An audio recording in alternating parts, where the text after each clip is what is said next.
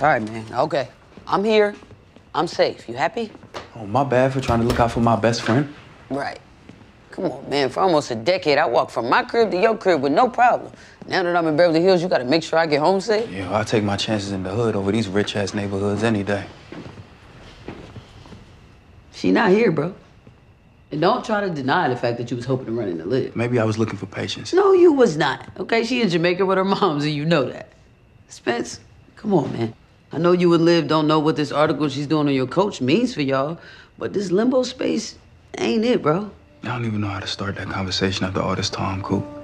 I don't even know if that's a conversation she wants to have. Maybe in her mind, she's moved on already. At least in this limbo thing, technically we still together. I mean, by your logic, I'm technically still with Jethro from the 5th grade. We didn't have a conversation before you left for the summer? Maybe I should call him now and say, yo, bro, like, I'm gay and I've been cheating on you with a girl named Sky for the past 6 weeks. Nah, for real, man. Y'all either together or y'all not. You gotta figure that out. And fast, before y'all just hurt each other even more.